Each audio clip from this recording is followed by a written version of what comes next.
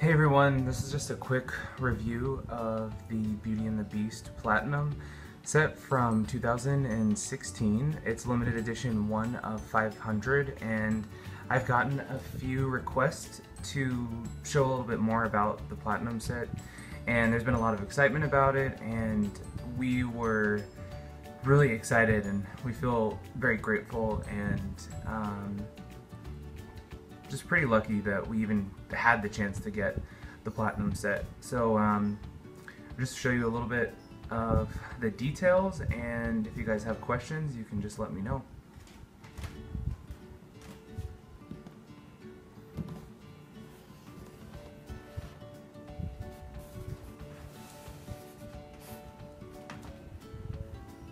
So when you open the Platinum set, right away you see the details from the top border and the bottom, and it follows the same kind of motif that are on the single limited edition Belle and Beast dolls that were released the 20th of September that were for the pre-order. So they kind of tie it in together, but this one definitely looks different. It's pretty separate as far as the colors go.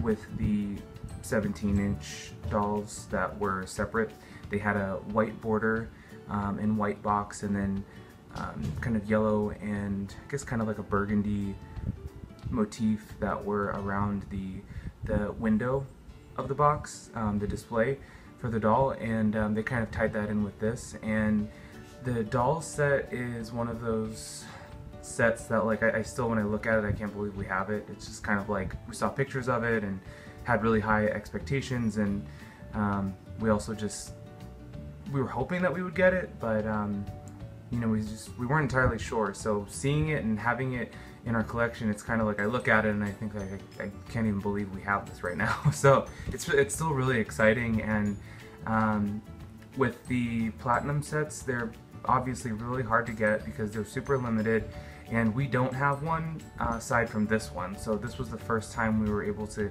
get one, and I'm so happy that we got this one here. So just to show you also the back of the box, it's very similar to another 17-inch limited edition doll where it does have the description on the back.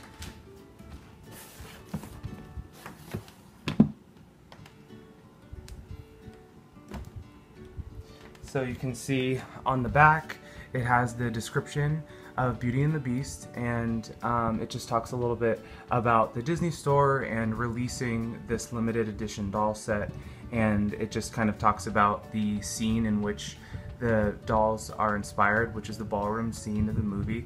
It's very iconic, and what I love about the packaging on the back is that they decided to do a version of the stained glass window from the original opening of the movie, and they just did it within the same pale yellow color, so it carries throughout.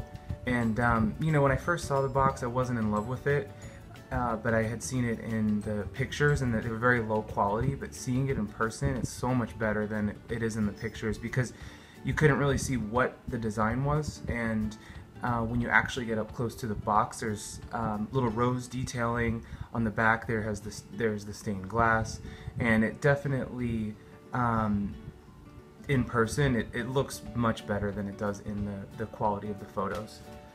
So also, when you get Platinum set, the authenticity cards that you get are for each doll. So you get two. You get one for Belle, one for Beast, and then we received numbers 167 out of 500, so they're the same number.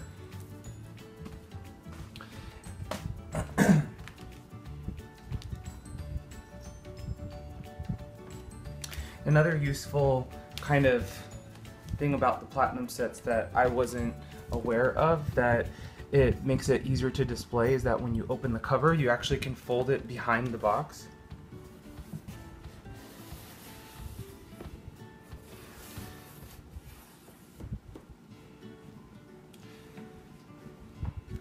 So this way, if you do want to set it next to other dolls in your collection, you can put the cover completely behind, and then the way the front cover comes off is very similar to their regular limited edition 17-inch dolls where the top portion slides off, which I can attempt to show you guys.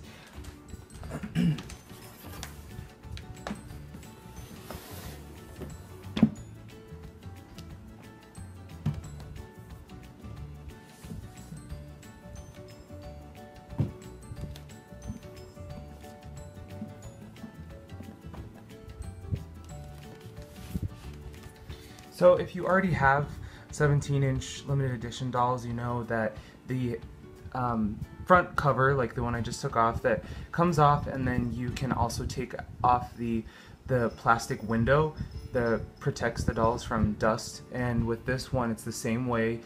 You would just take the box, tip it over, and you can slide the plastic right off.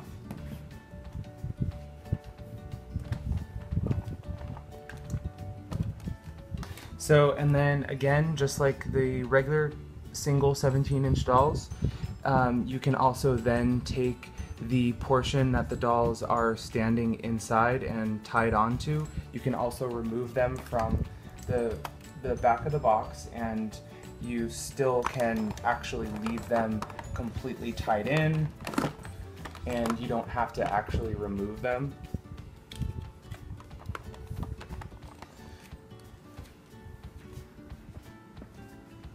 So it's great if you ever want to take them out and take a quick look at them.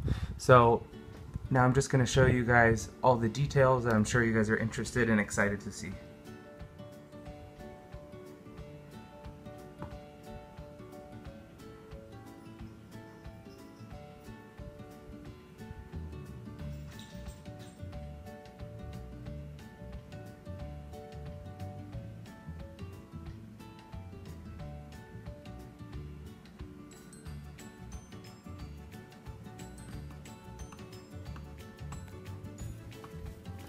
Also underneath, it is tacked down the 2 layers, I guess 3 layers, actually I didn't notice. There's 3 layers here, so we've got that outer layer with the ruching that creates that full, kind of like that full volume skirt on the outer part of the dress, and then underneath you've got kind of like a gold satin lining, and then under that you kind of have like a tulle portion lined with a lace trimming. And then I'll try to get in there so you guys can see the shoes, but what's different about the platinum shoes are that they're more detailed than a regular, I don't know if you guys can see them, regular doll shoes, which is great because it kind of, it gives again that kind of limited and very highly detailed look to the dolls. So this one's really cool because it kind of gives a play up of a design quality to it where it's not directly from the movie, but you get something a little bit different.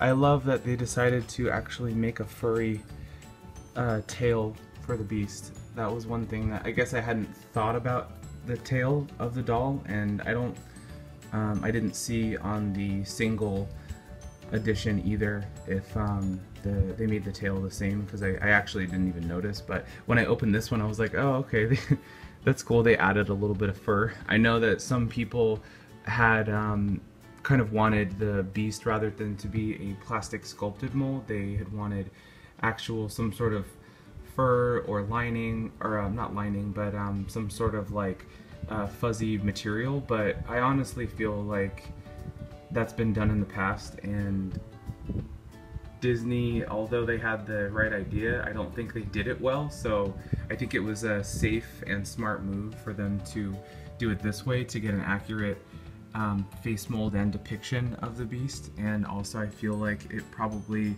for the dollar amount, I don't think that it would have been spot on enough for people to spend that much money. That's just my personal opinion, so I personally like the sculpted mold of the Beast.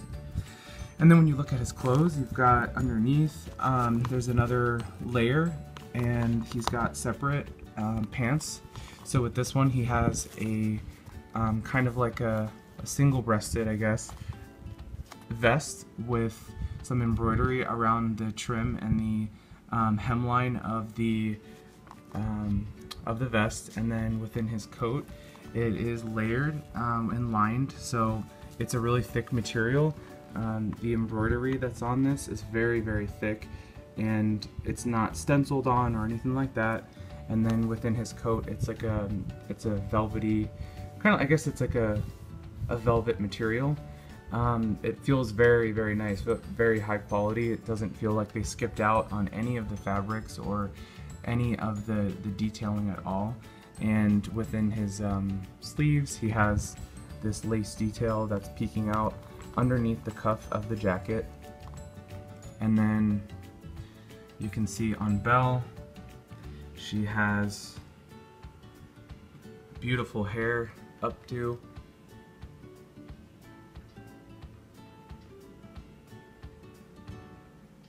I love the face mold of this Belle.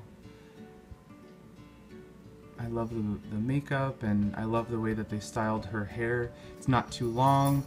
It just goes right around her elbow, and the gloves are, I don't know what material this is, but it's very stretchy, so that way when you are moving and articulating the wrist, the fabric does move and it doesn't kind of bunch up or anything, so it looks really fitted to the arm, which is really great. And then there's, for her top, there's two panels. So there's a bodice, and then there is a plastic molded rose motif that goes along the top of the shoulder. And with this one, it does have the jewels that are kind of signature to the limited edition dolls put inside the motif that's wrapped around her shoulders. And then I don't debox dolls, and I would never debox something like this, so can't really tell you what it looks like in the back or what the clothing looks like in the back, but I'm sure it's probably similar to what the other dresses look like within the limited edition line. And then lined around, there's this kind of ribbon detail that I'm assuming the reason they did that was to kind of give that full effect to it without going overboard and putting so much fabric on the dress.